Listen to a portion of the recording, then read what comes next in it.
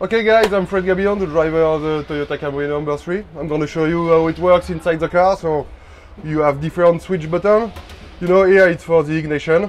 You can start the engine here. There's a accu pump, it's for the oil when you turn it on the corner and when the engine haven't enough oil. This pump puts some more oil on the engine. This is the differential pump, you know, for the oil on the back of the car. The hot wheel screen, when it's raining, we can warm the screen. Light on the back. The wipers. And fan is this ventilator here, when it's too hot on car.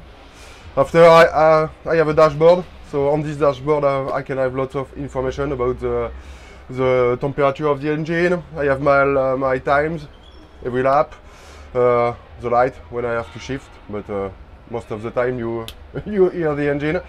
Oil pressure, water temperature, oil temperature, and the fuel. Here I can it's for the brake balance, so I can change my brake balance during the race. Safety for fire extinguisher and the ignition too. That's all guys. See you on the race.